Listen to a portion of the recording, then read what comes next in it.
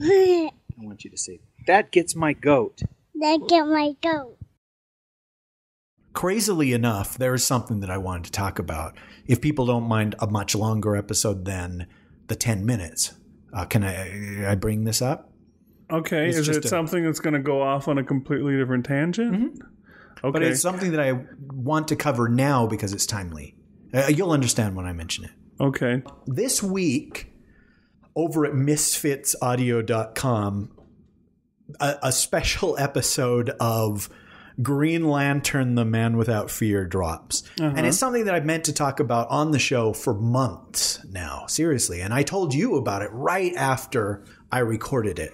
But if you're not familiar with that, or if you haven't heard me talk about it, Green Lantern, Man Without Fear is a audio drama, you know, like a radio play kind of thing about the Green Lantern comic book character. It's fan fiction kind of thing, but full cast with sound effects and with music, and not done by DC Comics, not done by Warner Brothers. It's just something that this guy, Jovian Lab, I want to say his name is. That sounds like a space station orbiting Jupiter. It certainly does. This guy, the guy's name is Jovian Lab. It's sort of his brainchild. And he's just a really big fan of Green Lantern, and he's created this audio drama. And luckily I got to be in on the auditions for the very first episode, and I won the part of Sinestro, who is the archenemy of Hal Jordan, Green Lantern, the greatest of the Green Lanterns, the Green Lantern of Earth. Wait, Guy Gardner's the greatest of the Green Lanterns. He's got that awesome bowl cut hairdo. He does have terrible hair. And he's got the sweet collar thing. How do you know this? With the leather jackety looking collar, but it's green and it's like got a white stripe on it. How did you know that? Because I'm a huge Guy Gardner fan. Come on, Guy Gardner's rad. See, this is something new. I didn't know that you even followed Green Lantern. I actually don't really. I just thought I'd annoy you. Oh, Go okay. ahead. But do you have a friend that's super into Green Lantern? I had a friend that likes Green Lantern a lot, and he gave me several Green Lantern comics, so I've read a few. And I'd heard of Guy Gardner beforehand, and he just looked like a tool. I think he's in a couple of Superman books that I had too, like from the time when Superman died. Guy Gardner was supposed to be... He was the Green Lantern of Earth at the time. He may have been, or I think it may have been just after he was somehow not the Green Lantern anymore, but he got a ring pop that came with special powers, and so it became that. I don't remember what the deal was. I just remember looking at him and everybody was like, Guy Gardner, oh, he's so cool. I love Guy Gardner. Superman's boring, but Guy Gardner, he's neat. And then you're just like, wow, this is the guy they're trying to push us as the cool guy? What the heck? I think part of the appeal of Guy Gardner is that he's really flawed. Mm-hmm. And definitely you can argue that Superman is less interesting because he's so perfect. And there have been different interpretations of the Superman character, but the man who always does everything right and is always sure of himself and can do anything, you got to admit that gets boring. I mean, maybe not. Maybe a bunch of talented people could write 1,000,000 years of Superman stories like that. But, you know, it's our weaknesses, not our strengths, that make us interesting, that make us people, that make you care about people, I would think. I don't know. Anyhow, Sinestro is the evil version of the Green Lantern. He has the yellow ring, which is the opposite of the green ring. The green represents willpower, and the yellow ring represents fear.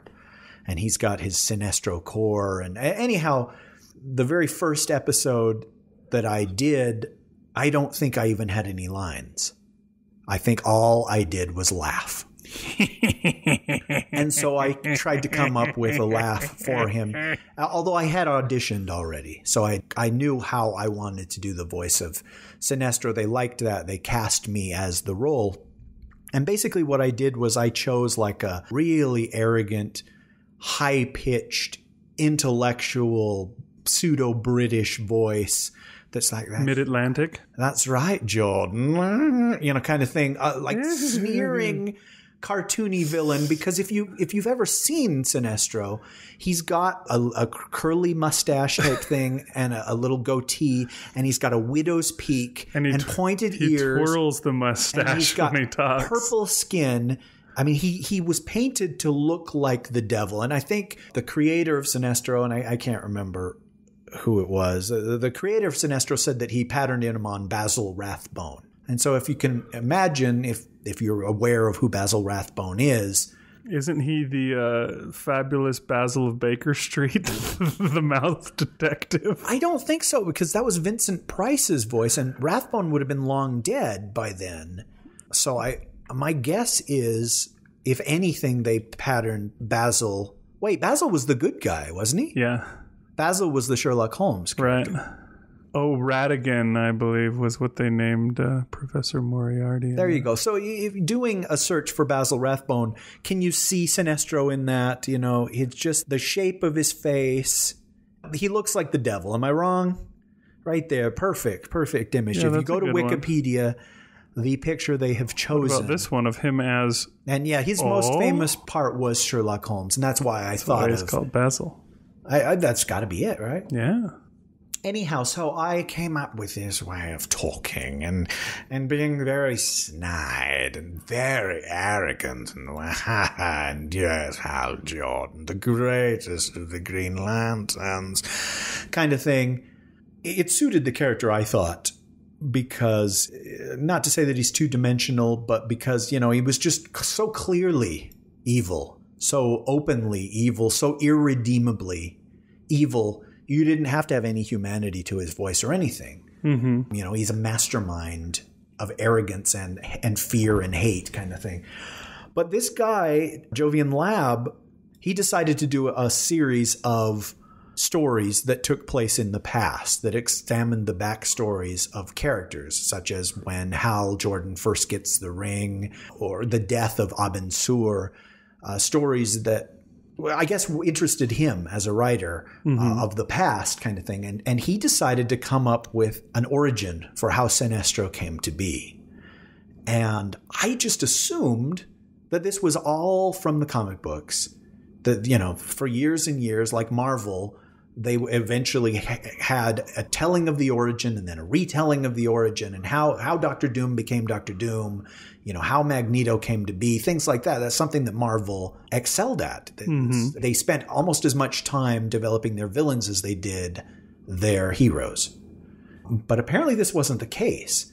Almost out of whole cloth, he came up with a plausible story of how somebody who was a Green Lantern and a protector of his sector of space could become corrupted and become the worst enemy of the Green Lanterns. And this week, the episode where Sinestro's fall happens airs.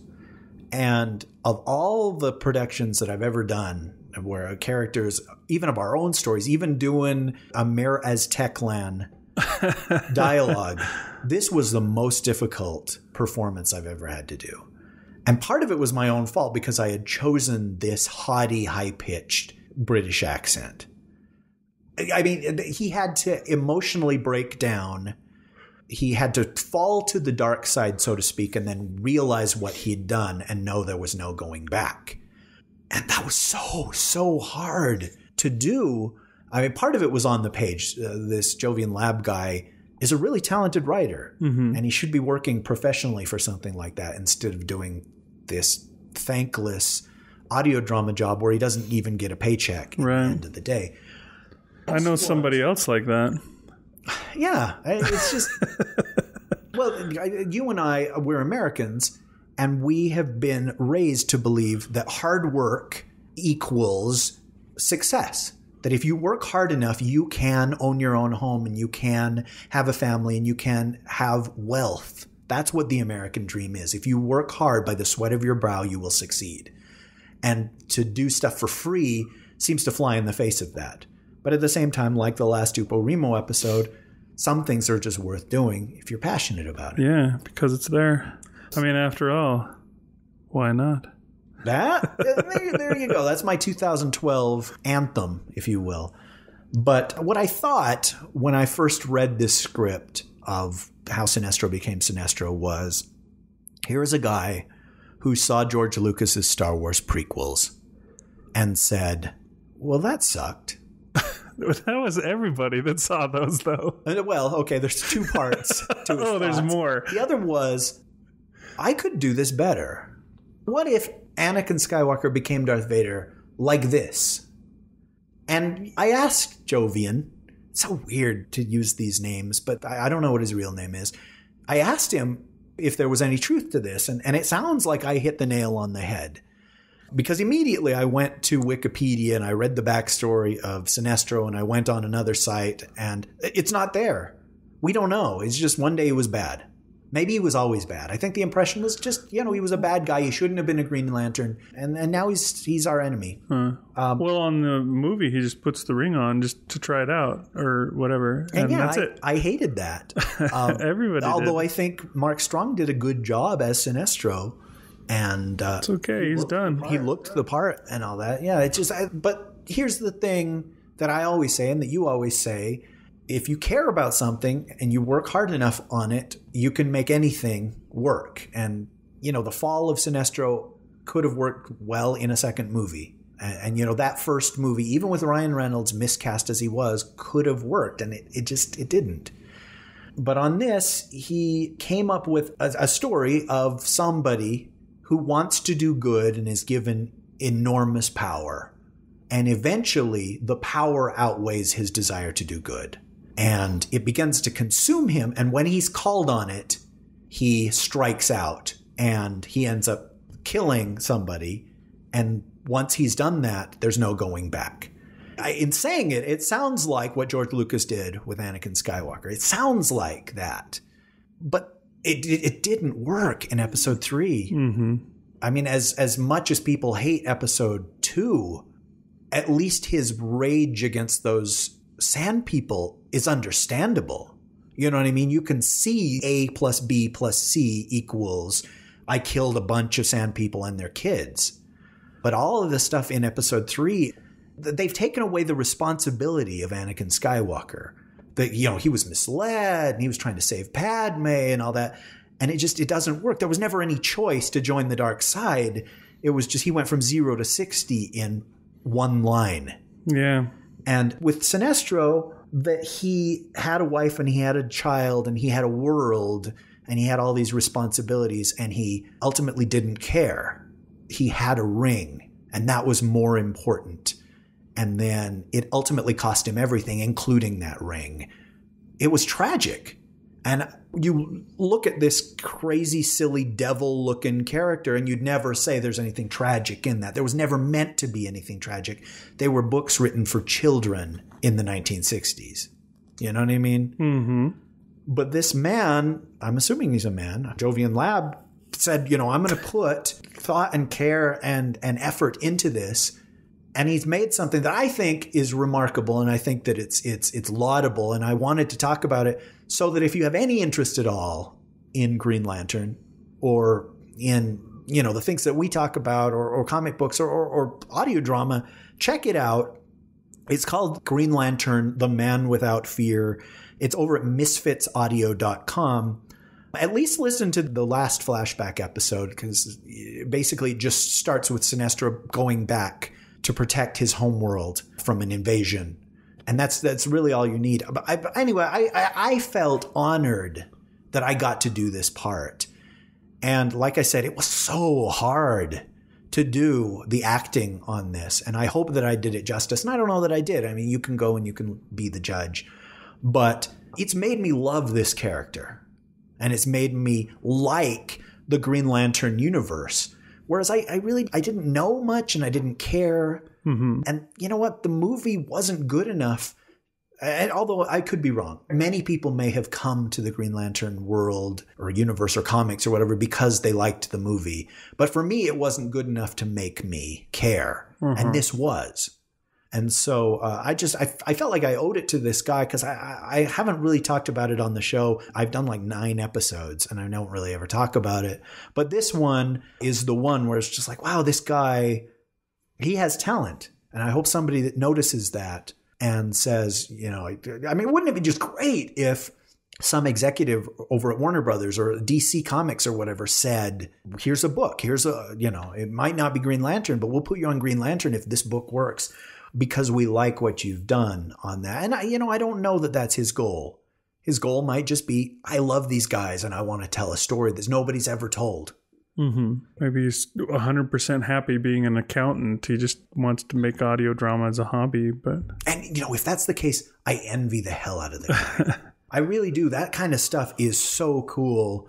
To do what you love for a living, that's got to be as much the American dream as working hard. And I remember, who was it that said, there was an actor who said, if you love what you do, you'll never work a day in your life. And I can't remember who it was, but I loved that saying. Oh my gosh, it resonated with me. And it's like, wow, wouldn't it be great to be paid for what I would do anyway? Mm-hmm.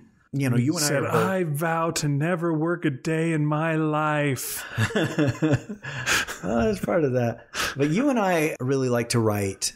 And it would be so neat if somebody recognized that we had talent or that we had promise or that we had some kind of unique voice that they would like to recompense us for. I know. Am I using that word wrong? I don't think so. I think that it still works that way. But, just in this year of Why Not, and then this right after doing Duple Remo, this thankless task, I wanted to talk about that. Did you have any questions? You haven't listened to any of them, right? I haven't, no. And then that's all right. Audio drama is not for everybody. It's really hard to write because it's so unnatural to have somebody in dialogue describe where they're going or what they see or what they're doing. It's so much easier to have a narrator. And that's why I like short stories better than audio drama. Just to have the narrator describe the sky and the fauna and the birds flying around and all that, instead of a guy mentioning it to another guy who's also looking at the same thing. It always just sounds unnatural and forced and phony. But to do it really, really well, you're not going to notice that it's being done well. You're just carried along. Right. But you will notice if it's not done well. And yeah, that's something that we were talking about with the work that we do on our show with the productions. Sometimes there can be hours and hours of work that nobody even notices. But one little mess up and they notice that. I know because I do that kind of stuff for a living. And very seldom after the show is over do they say, yeah, great job with that. But almost every time, hey, there was this problem. What happened with that? What the is wrong with you? Get out of my sight. That kind of thing. That Gets My Goat will be continued next time. That Gets My Goat is produced under a Creative Commons 3.0 license for some reason. And you fart while we're recording too. My goodness. You all right? I learned it by watching you. That's probably true. It's funny with the baby. I do that all the time. I wake up in the morning and I'm just like, oh, and I fart a huge one, and then my baby's over there going like hating life, and then finally he's like I'm like, oh, I passed down that to him, and he's here suffering and having these gas problems, and it's all my fault. Why don't the good kids? Maybe that's the problem. Like, I don't have good characteristics to pass down. Only stupid things like a propensity to fart. That's outtakes, by the way. Okay, back to. Do we have outtakes? That Gets My Goat? I don't know. You can do whatever you want with it.